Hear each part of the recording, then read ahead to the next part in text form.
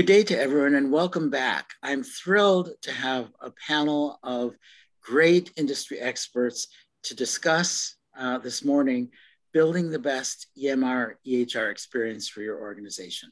Of course, I say EHR, some say EMR, you say potato, I say potato, but we know what we're talking about. In any case, I am so excited to have everyone here this morning. Every single person on this panel is not only an expert, but they have real lived experience. I think what I'm just going to do, because the easiest thing to do will be, I'm going to go around in a clockwise circle and have each panelist introduce her or himself, their title, role, organization, and very, very briefly, their connection to this topic, although it will be fairly obvious by the titles and roles. Let me start with Anna Schoenbaum. Welcome. Thanks for having me today, Mark. I am the Associate Vice President of Application and Penn Medicine. I oversee the EHR and third-party clinical systems, also digital health, predictive health, clinical imaging, and information services application and training and education. I have 30 years of healthcare experience, 20 years in informatics and health IT. I am a nurse by trade and went into management early on in my career. And today I'm leading roles in digital transformation initiatives, which does focus on our clinical provider and burnout. I am also a certified in informatics and hold a doctorate in nursing practice. Thank you. Wonderful. Clearly, you have a close connection to this topic. Thank you. Welcome, Anna. Dr. Alan Chawi. Thank you, Mark, for having us. My name is Alan Chawi. I am a family physician in private practice in the North Shore of Boston at Congenial Healthcare, Family Medicine North. I am the past president of the Massachusetts Medical Society 2018-2019. I also co-chair the MMS MHA Joint Task Force on Physician Burnout that was established in 2018, which was created a first of its kind joint task force to address physician burnout, with a mission to identify and prioritize effective strategies to mitigate burnout and to advocate for statewide adoption of identified strategies and practices with Dr. Defosse. Wonderful. Thank you so much, Dr. Chawi. Dr. Defosse. Well, Mark, first, thanks for the invitation to be here. It's a privilege to speak with you and your guests. My name is Steve Defosse. I've been a practicing radiologist for over 30 years. Still practice 1 to 2 days a week. 2 days a week, I'm the physician executive as VP Clinical Integration at the Massachusetts Health and Hospital Association. And 2 days a week, I'm an independent consultant at Defosse's Consulting LLC. My connection to this subject was as a physician executive traveling around the state in Massachusetts, speaking with physician leaders. It became quite clear to me that one of the main obstacles to delivering high quality healthcare to our patients was the rate of physician and clinician burnout across the Commonwealth. About the time that this realization came to me, Dr. Chawi, as you mentioned, was president-elect of the Massachusetts Medical Society, and I've had the great good fortune and luck of working in practice, clinical practice with Dr. Chawi for approximately 30 years. And so he and I sat down together and tried to figure out how we could bring the Massachusetts Health and Hospital Association and the Massachusetts Medical Society together for the first time in a statewide task force to do something to improve the quality of care and the life of the clinicians and physicians across the state. And we recognized that the most useful thing we could do was form a statewide task force on physician burnout, and then try to elevate people's understanding of this, that it was in fact a crisis and needed to be addressed, to try to bring a suite of technical solutions to our members, to publish articles to that effect, and to accomplish a whole bunch of other goals, which we've done. It's been a great work in progress. We still have more work to do. Wonderful. Thank you so much, Dr. Defosse. And last but definitely not least, my friend, Jason Hess. We meet in all the best places, virtual and in person. Yeah, we've done a lot this year. And Mark, we really appreciate the association with you guys. Hello, everybody. My name is Jason Hess. I'm the Executive Vice President of Provider Success at CLAS. I've been at CLAS almost 19 years. I started, I think, as employee number 9 or 10. We were much, much smaller back then. Just by way of background, when I started at CLAS, the first research project I worked on was CPOE adoption. You know, how many physicians in the country were entering their own orders? And at the time, it was less than 1%. The next thing I worked on was barcode med administration. At the time, less than 1% of hospitals were doing it.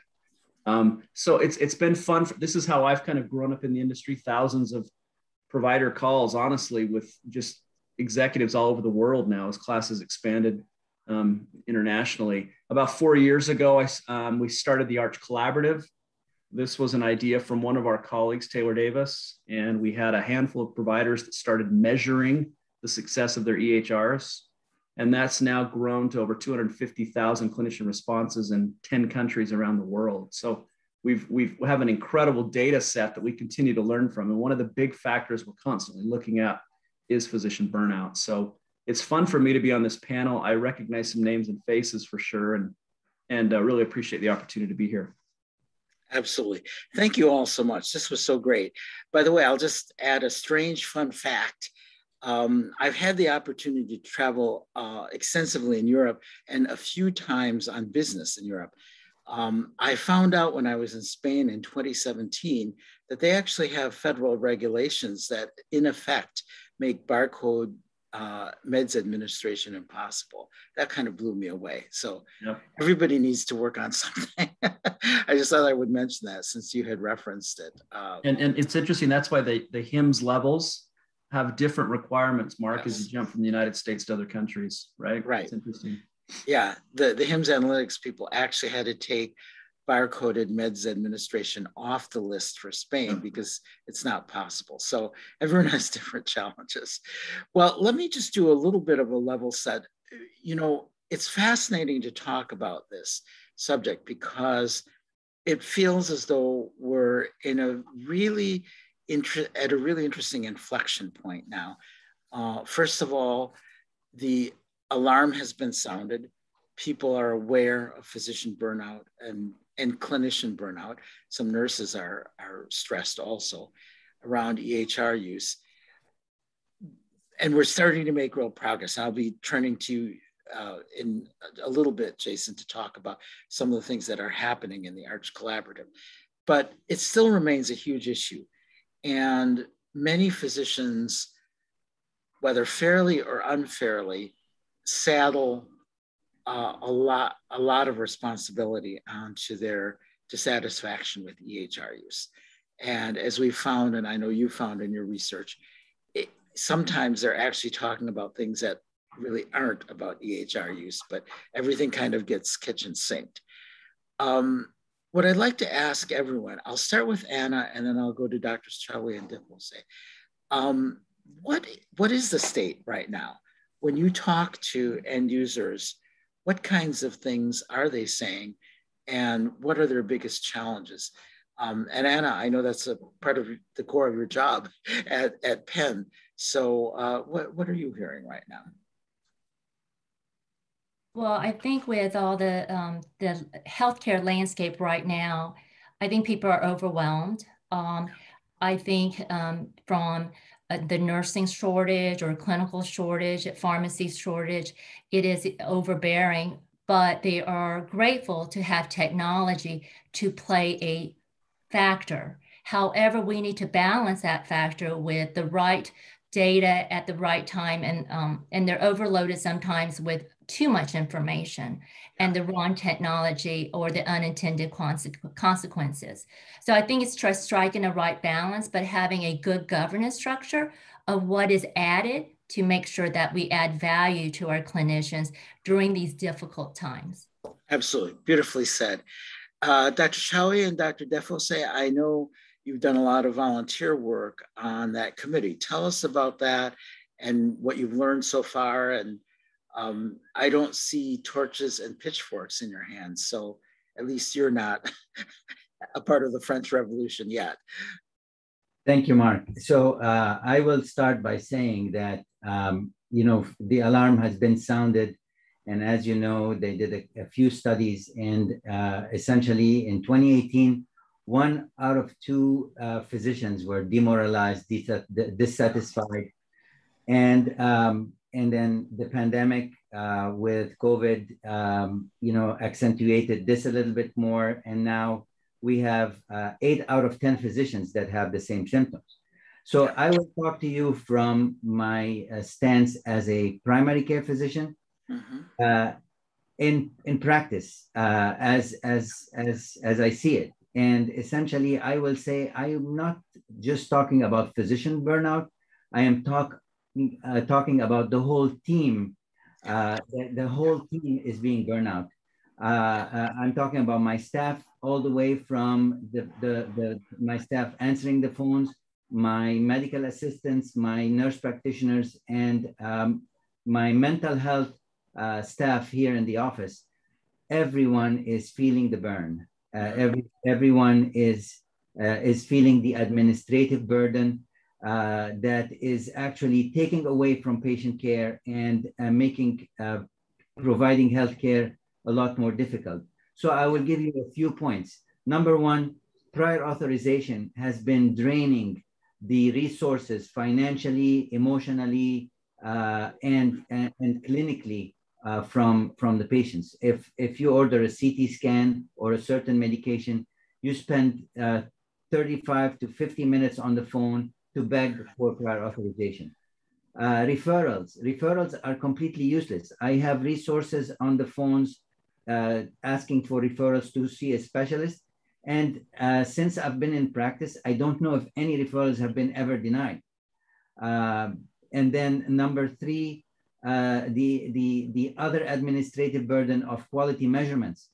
You're measuring, you're being paid for certain qualities. And I agree, I'm a quality person. I strive to deliver the highest quality, cost-effective care for my patients.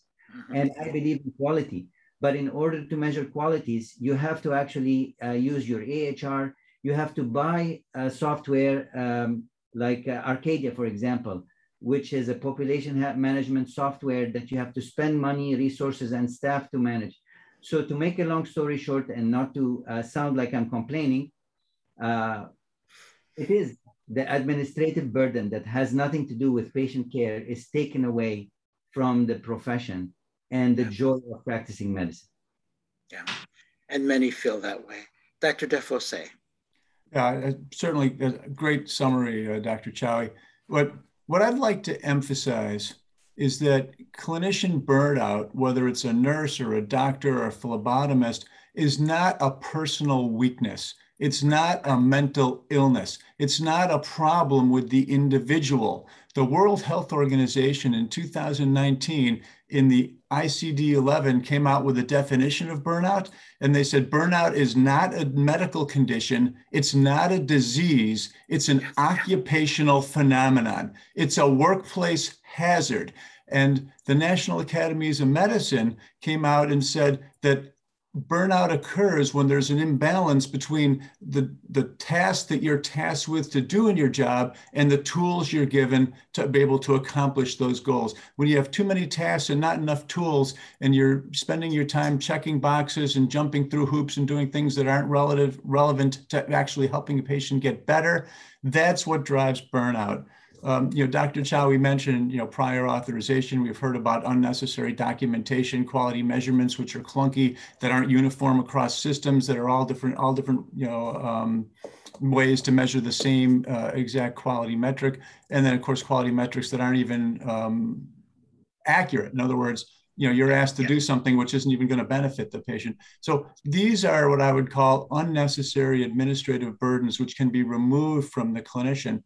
There is in healthcare, sort of necessary clinical burdens. In other words, we can't always cure the patient. We deal with unknowns. We make judgments and sometimes they're incorrect. We can't take that stress away, but fortunately, clinicians are generally more resilient than the general public, and we can handle that stress. But what's breaking our clinicians now is these unnecessary administrative burdens, which aren't part and parcel of being a healthcare worker. Now, why should the public care about this? Well, there's three reasons why the public, patients, should care about clinician burden. Number one, you're all humanitarians and you care about these people that are delivering this care and suffering.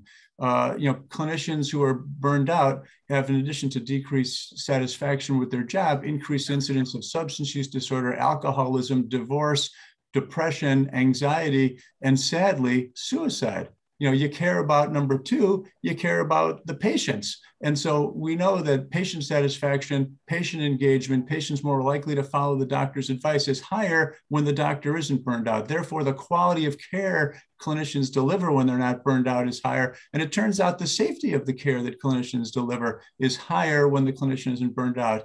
And then lastly, if you care about the cost of healthcare in America, it turns out that burned out clinicians are more likely to cause increased costs in a whole host of different ways we can talk about if we need to. But if you care about clinician, if you care about the patient, if you care about the system, you have to care about burnout. Absolutely. And that leads us right to the doorstep of Jason Hess. Jason, you and your colleagues in the Arch Collaborative at CLAS have been doing amazing research. Things are starting to look up a tiny bit.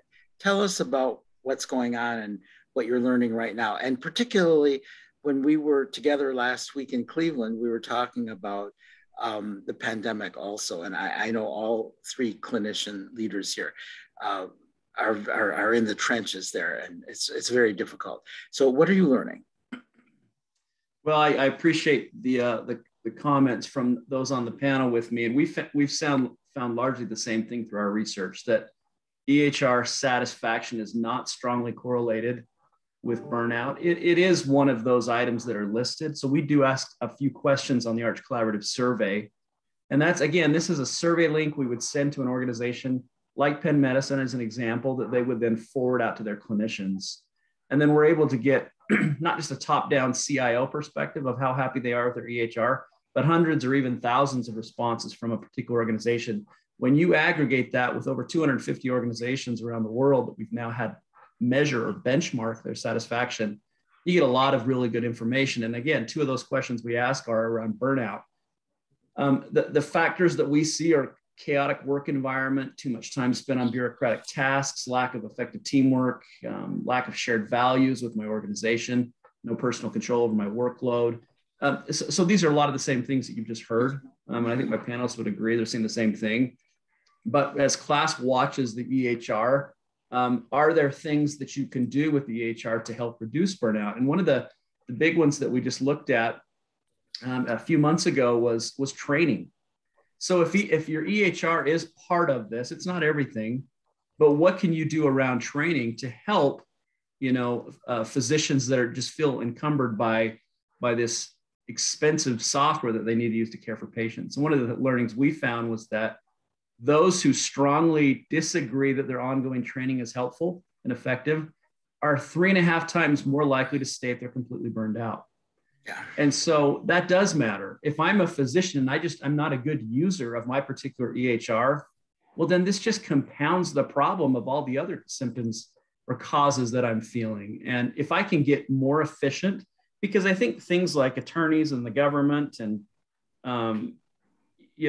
payers, all the requirements for documentation, it just adds complexity. And a lot of that stuff you can't control. You just have to document it and capture it somehow. So if you can help physicians navigate that in a more seamless way, then that does help. And I've got some really cool personal stories I've shared, Mark, you've heard these, but that really excite me to just and energize me to keep working on this research to show that, in fact, there are things you can do with documentation, reducing that burden, helping physicians navigate the EHR in a better format. And when we do that and go back and remeasure these organizations, their satisfaction improves and burnout drops on that particular factor, which is pretty exciting. So again, I know we're dealing with just a piece of this on the EHR specifically, and that's CLAS is kind of in the game of differentiating the vendors and once live on an EHR, who's happiest on a particular EHR. That's the Arch Collaborative largely shows. This is kind of our focus. Wonderful. Anna, why don't you respond to what Jason just shared? Especially about training and about how you help end users, physicians, nurses, and others to feel better about their usage of the EHR.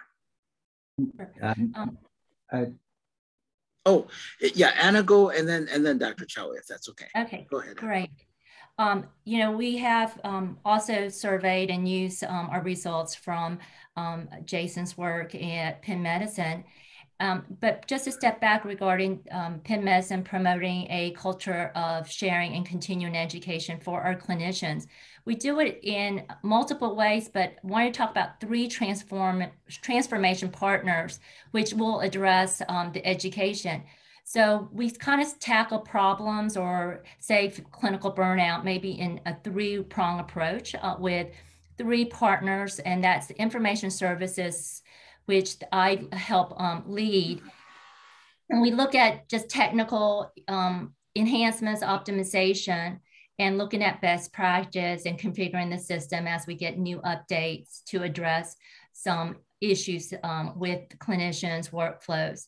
But we also have clinical informatics at the table, which are from the office of our CMIO or nursing informatics or other informatics disciplines who look at improving clinical processes, establishing clinical standards, and improving outcomes.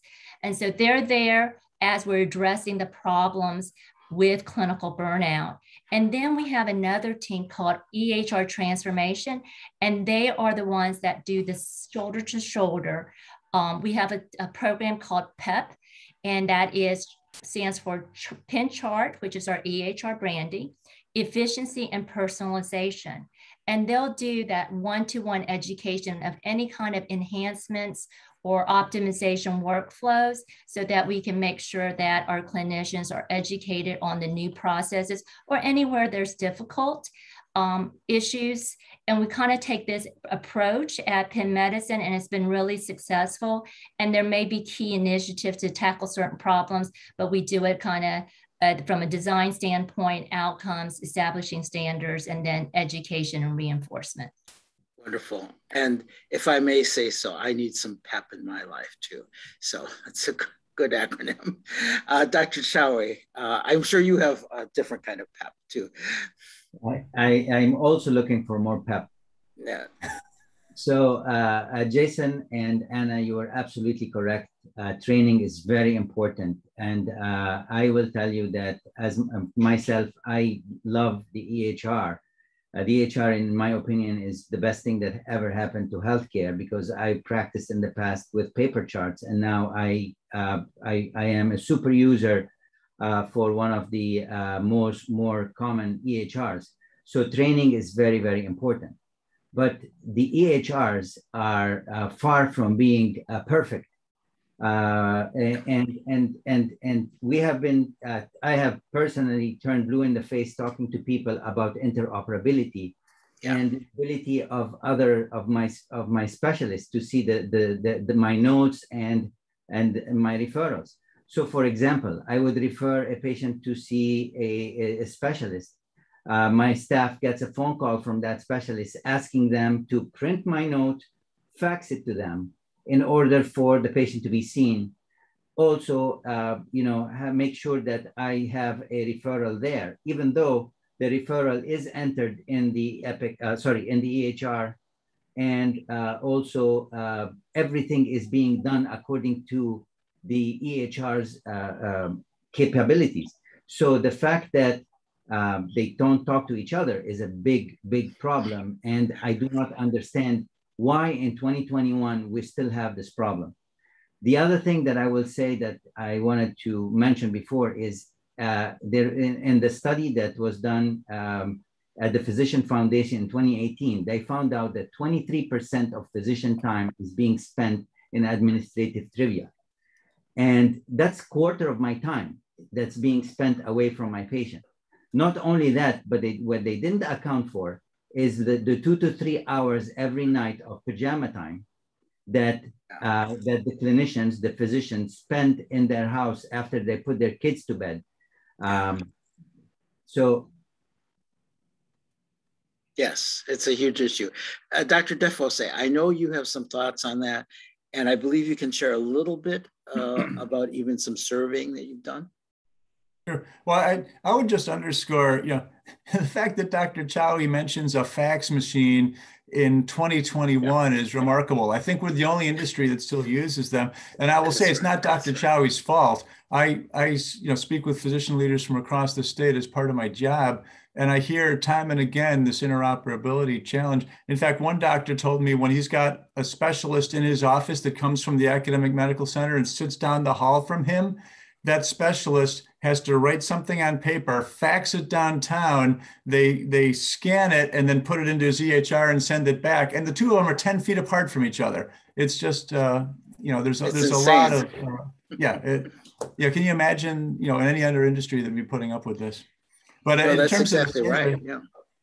In terms of, I'm happy to tease a little bit of proprietary survey results. As part of my job as a consultant at Defos as Consulting, I worked with a number of FQHCs in a state that I can't share with you right now, but I will be publishing with National Academy of Medicine in the not too distant future. We surveyed 16 FQHCs, the clinicians in these centers, all different clinicians, not just physicians, but all clinicians in the center, psychiatry, dental, et cetera, pharmacy. We had a 67% survey participation rate, which is, as you know, remarkable for healthcare or any survey. And the results I thought were quite interesting. We did the survey, the standard survey, and of course your administrative burden results are not a surprise. You could all write the results down before I tell you, so I won't share those with you. But we did ask folks, in addition to their level of burnout, what stresses the COVID pandemic, the opioid epidemic, sexism and racism have had on them. And this is relatively, new, if not unique data, and I thought you might be interested in it.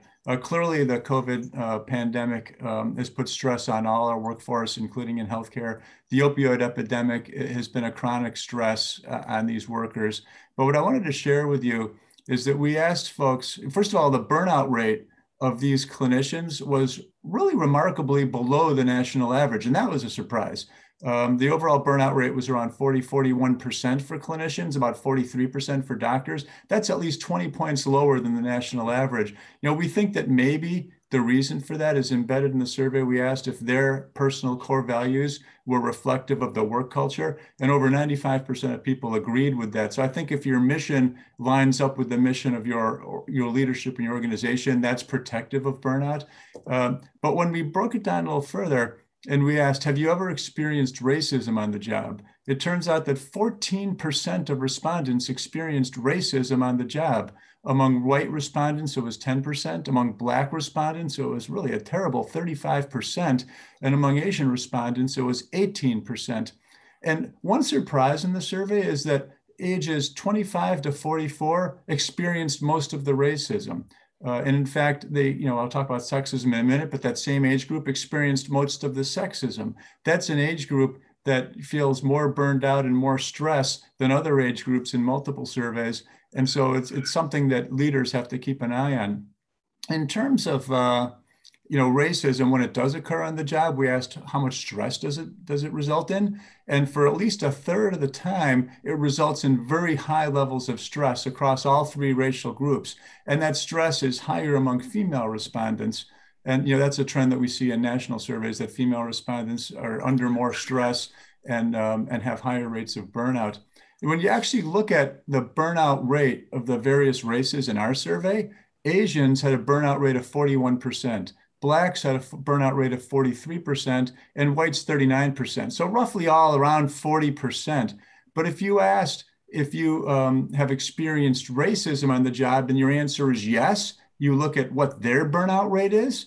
Asians, roughly the same at about 33%, but Blacks who experienced racism on the job, their burnout rate is an astounding 71%. Whites who experience racism on the job, their burnout rate is also higher at 54%. Conversely, if you look at the population of Black clinicians who don't experience racism on the job, their burnout rate is only 28%. So you take the Black population of clinicians that we surveyed, if they experience racism on the job, their burnout rate is 71%. And if they don't, their burnout rate is 28%. It's just remarkable. When racism does occur in the office, It occurs primarily from patients and patients' families, but coworkers are not an insignificant source of racism. This is a real opportunity for improvement. Similarly, the sexism results were along the same lines I just described, and sort of to cut to the chase, if you look at, sexism, not surprisingly is experienced much more by females than males on the job. And if you look at females who don't experience sexism on the job, their burnout rate is below average at 37%. But if they do experience sexism on the job, it's almost double, it's 63%. So again, reducing sexism on the job can dramatically reduce burnout on the job. And females are more likely to experience sexism from patients, most likely, but that's followed by coworkers and then family members. So coworkers are not an insignificant source of sexism on the job. So I think that that's some food for thought. We'll be publishing all these results in much more detail in the future. But in addition to all the things that we've been talking about, EHR optimization, personalization, reducing clinician burnout, administrative burden, we also need to think about how we're treating people and if we're treating people respectfully on the job. And we have to think of new ways to protect our frontline staff from abuse from the patients, whether it's violence, sexism, or racism. Well, I appreciate all of those insights tremendously, Dr. DeFose. In fact, one of our earlier sessions in this virtual conference involved a physician leader at Cambridge Health Alliance, who, Dr. Seth, who has developed a very unique program to deal with disruptive, including violent patients. So I can only imagine that on top of the pandemic, on top of experiences, personal experiences with racism, sexism, really, that would be a lot for anyone to handle. Other panelists, your reactions. Anna, do you have any thoughts per what Dr. DeFose just shared? Yeah, the fascinating data. I think that's going to be able to be leveraged on how we help our clinicians and make sure we're thoughtful in any in the work environment. And for me, looking over the digital transformation strategies is just to be real thoughtful and meaningful and not to add the burden for our clinicians, and to be sensitive and to be timely with our support. It is really difficult times, challenging times, and we just need to be sensitive to the research here. Absolutely. Dr. Chawa, your thoughts? Oh. I agree with everyone on the panel, and I'm hoping that with COVID, that layered even more stresses on our physician or now clinician team, that all those anxieties and depression that happened through our healthcare workers that put their life on the line to serve our patients, that the whole healthcare atmosphere becomes more friendly and more cognizant of that hard work that the healthcare team is putting through this pandemic. Absolutely. Can I add, Mark? Yeah, Justin, please. Yeah, Jason. It's interesting. We're talking about fax machines and we're talking about racism and sexism still, right? And we're in 20, and it's, can't we do better? I mean, it's kind of I think any audience member's like, really? What? We're still, when I've been in as a patient in scenarios, it's hard for me to understand that because I just feel such extreme humility and gratitude when somebody can help me. But I think why do these things happen? I think it's because we're in this pressure cooker right now. And Steve, really interesting data. Thanks for sharing that. One comment that I made earlier around training on the EHR, one of the things that we have found that really helps is when you have good data pointing to which physicians or nurses are burning out. And so when we can look at things like PEP data within Epic as an example, or we can look at, that kind of how much signal, Epic signal, when you can see how nurses or physicians are using the particular EHR and how efficient they are, or if you can see the same thing in like Cerner with lights on or advanced, being able to identify who's an inefficient user, who could benefit from training, and then you couple that with their individual survey response on the Arch Collaborative Survey, so you can look at satisfaction and how happy they are. That can really help point to scenarios where you can start to go out and address some of these individuals that are really struggling.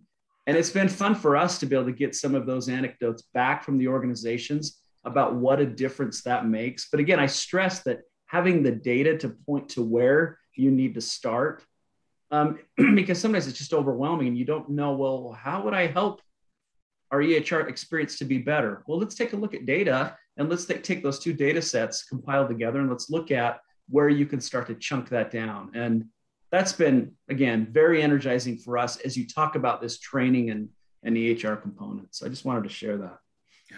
Go ahead, Dr. Defos. Jason, I couldn't agree with you more. I'd just like to underscore how important it is for folks like Anna and others who have access to the data and physician efficiency to look at it, identify outliers, and offer help. This is going to come as a big shock to you, but physicians have large egos, okay? We're not used to admitting that we're not, who knew? That's right, Mark. We're not used to admitting that we're weak. We're not used to admitting that we need help.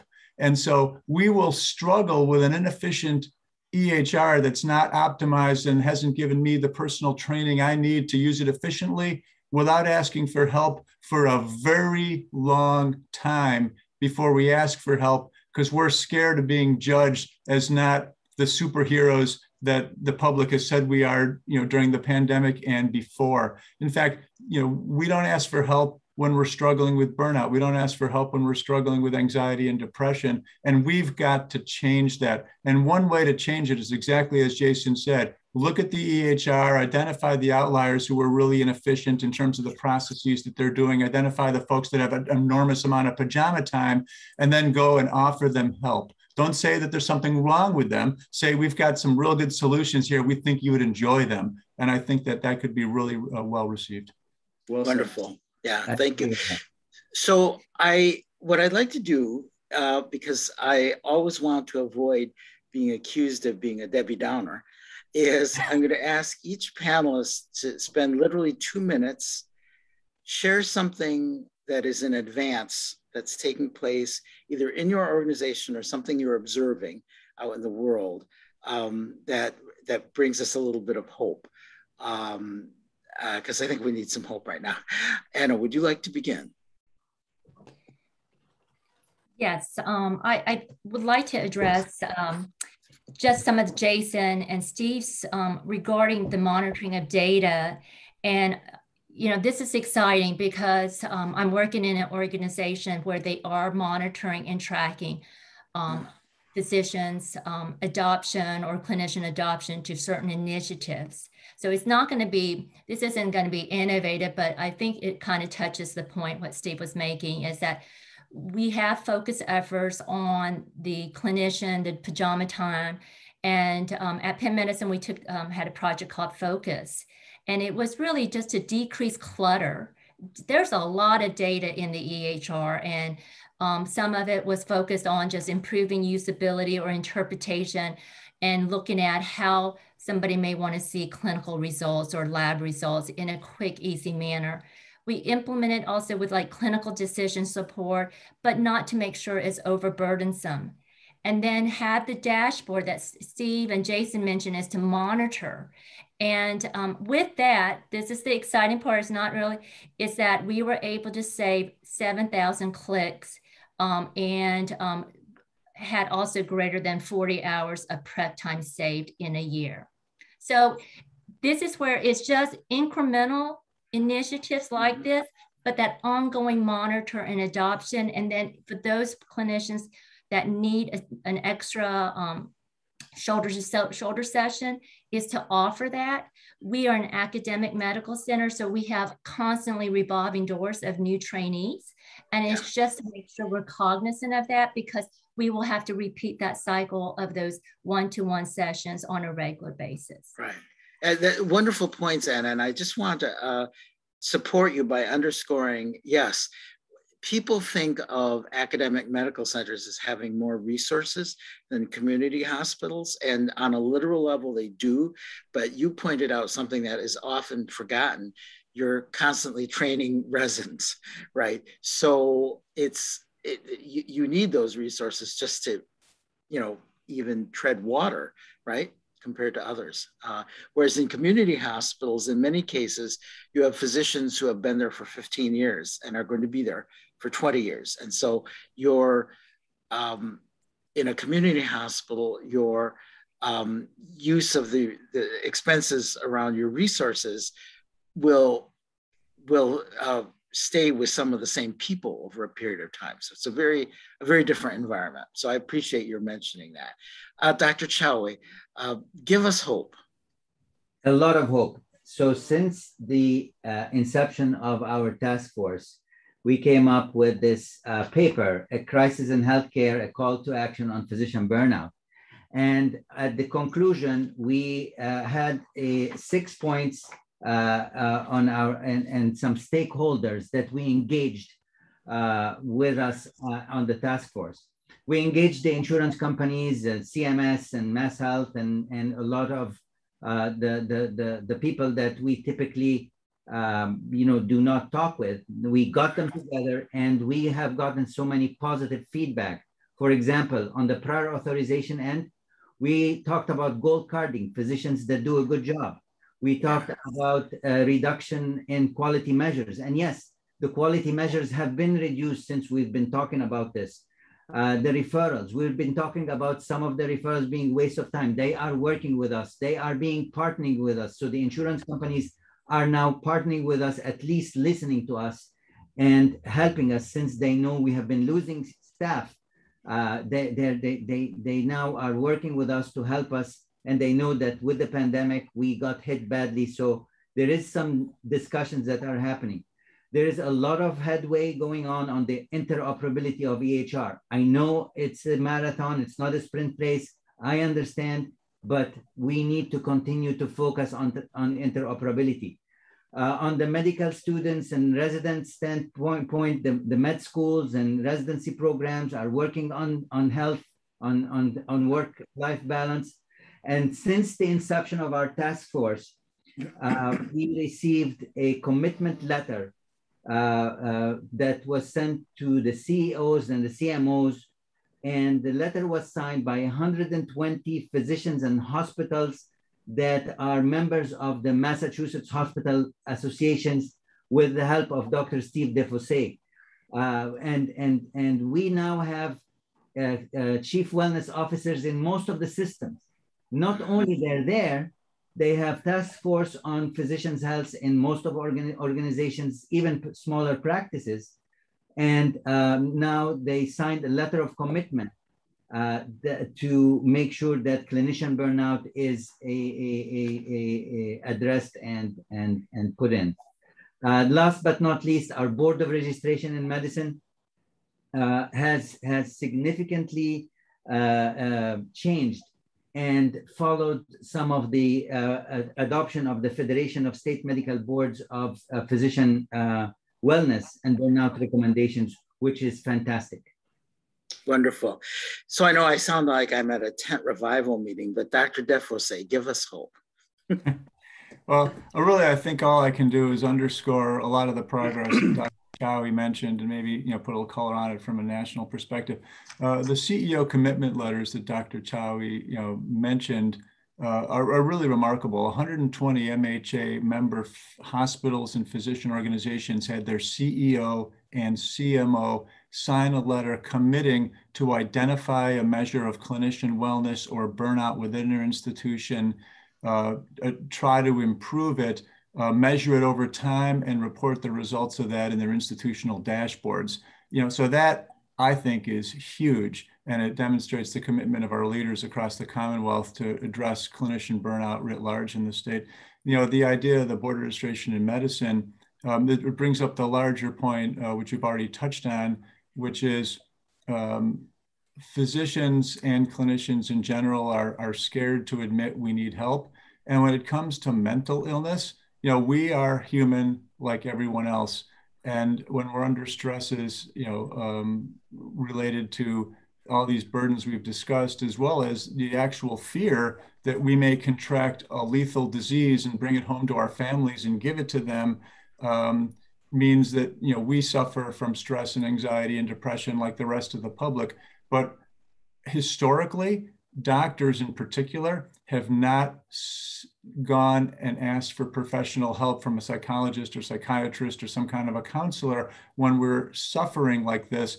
And one of the main reasons is that we've spent our entire adult life to get credentialed to be able to become a physician and practice. And so the one thing none of us want to do is put that credential and our license in jeopardy. And it turns out when the Board of Registration in Medicine sends you a renewal application every 2 or 3 years and asks, have you ever been treated for depression, or have you ever been seen for any psychiatric disorder whatsoever? Do you think that's going to be a chilling effect in terms of us asking for help? Of course it is. And so, whether hospital recredentialing packages ask, have you ever been seen by a psychiatrist, or whether insurance companies, medical malpractice providers, or the state ask those kind of questions, it just shuts down our ability as clinicians to ask for help.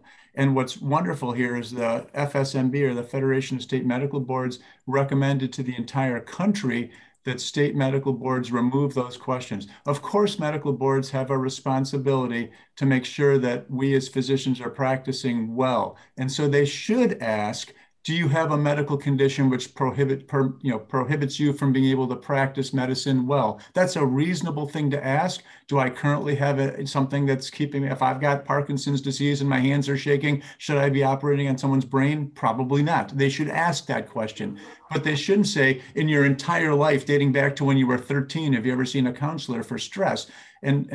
And now the FSMB told the medical boards across the country, you shouldn't be asking these questions. In Massachusetts, at least, we removed those questions. And so that's really, I think, a ray of sunshine and a ray of hope that we're moving the needle in the direction of health for our clinicians and therefore ultimately our patients. Beautifully said. Thank you so much, Doctor. Jason, I know you can give us hope. Yeah, I love the discussion around and the great work you guys are doing focused on burnout and making it less taboo, getting it talked about, right? I know the work that we do just touches on it as we ask about it on the Arch Collaborative Survey. So I think it's wonderful that it's out in the open, and I see lots and lots of articles and press and making it less taboo. Here's the challenge that I see. I'm not going to be a Debbie Downer, but I will say as I talk, and my colleagues as well, we're in the business of reaching out to provider friends who give us data. That's how we report back to the industry. And so I do many, many phone calls with provider executives around the world, mostly around the country. And what I'm hearing is nurse shortages, ICUs full of COVID variant surging patients.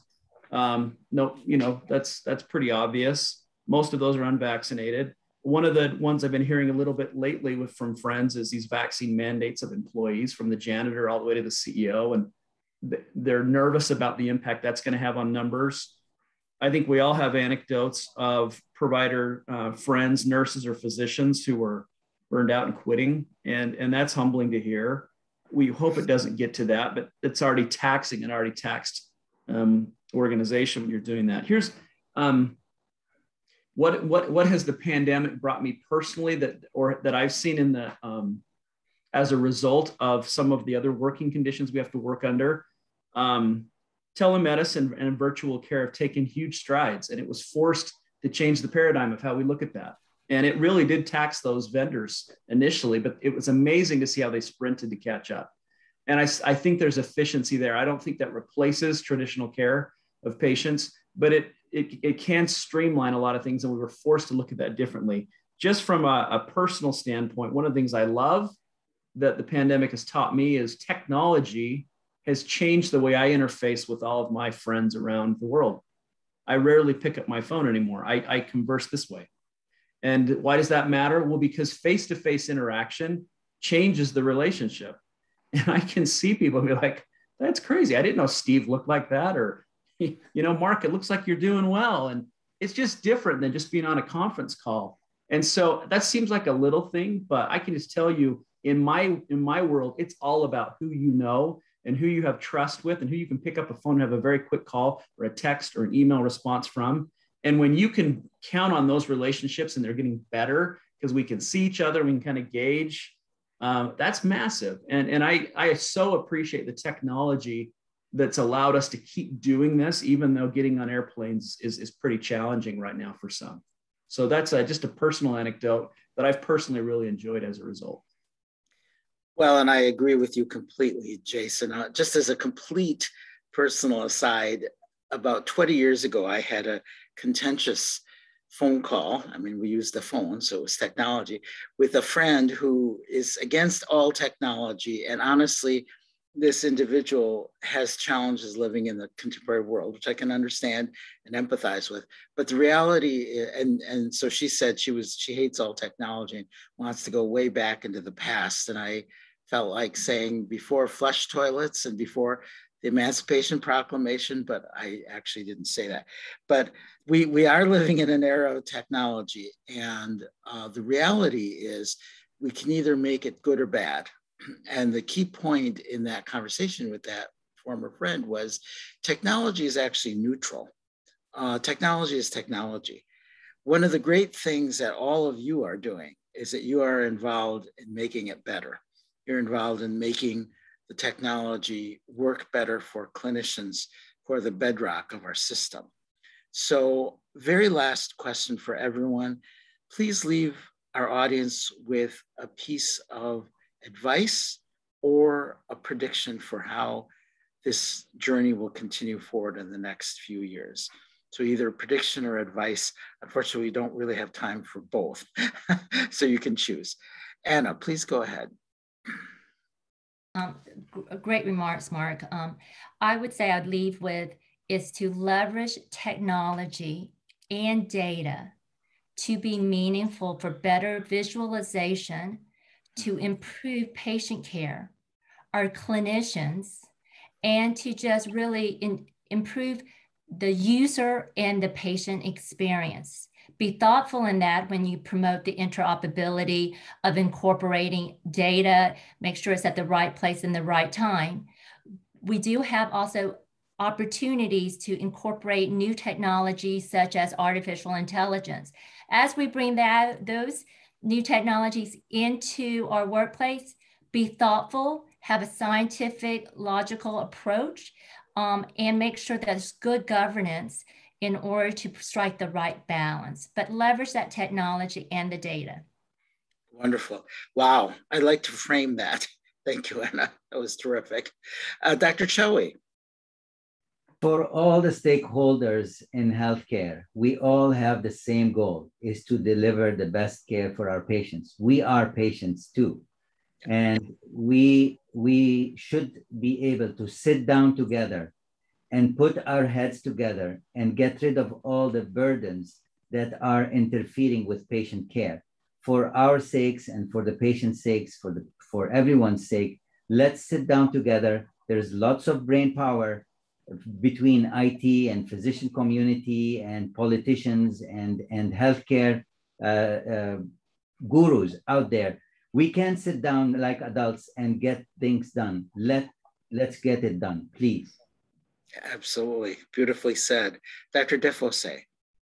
Well, I guess I'd just like to underscore, everyone watching this is a healthcare leader. Many of you are clinicians. Do your part to remove the barriers to having you and your staff achieve and access behavioral health care, mental health care. So if you're a clinician and you're a leader, model that it's okay to get mental health care. In fact, it's a good thing. Someone who accesses mental health care is better off than someone who doesn't. If you are a leader, look at your credentialing packages and make sure you don't ask questions which limit or harm people's access to behavioral health care. And lastly, I'd just like to finish with a beautiful African proverb, which is really apropos right now, which is, however long the night, the dawn will indeed break. Thank you. Beautiful. Thank you, Doctor. Jason. I love that. Remove the mental health stigma. Let's talk about this. It's real. And let's take it out of the dark and acknowledge that it's real.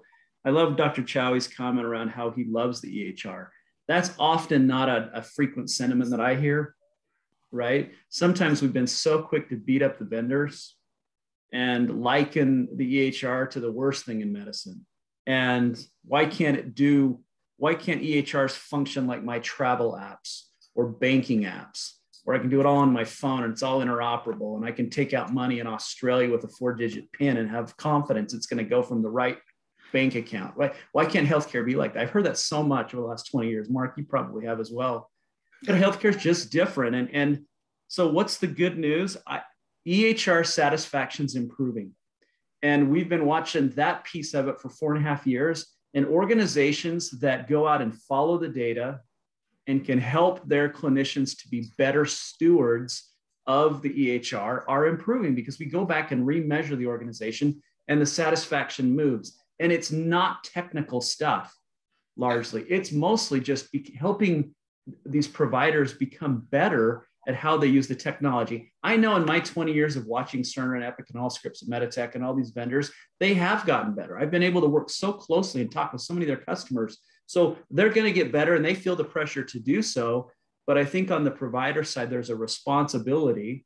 We can't just keep replacing EHRs and trying to go for the coveted EHR. At some point, most organizations are now on a go forward. So can we exercise some agency to get better at using those, follow the data to determine where, and then we've talked a lot about the impact that can have on things like burnout. And so that's where I'm focused. And as I see the data improve at organizations, that's so energizing to my team and I. We started with a team of 1 on this. We're now at about 20 people. And we watch this every single day, just cheering these provider organizations who are able to improve. That gets me up in the morning. That's wonderful. And by the way, in reference to your reference about we've been hearing for so long that healthcare is different, I've been hearing that since I had a full head of hair. So that was a while ago. And you said that, not me. Yes, I refer to my baldness. Anyway, here's the great news. All 4 of you are people who are engaged in the great enterprise of improving the EHR experience in your different roles. We are going to need to keep moving forward, as you all mentioned, but I do feel some hope because we've identified the problem. Organizations are learning from each other, and you're spreading that knowledge through the Arch Collaborative.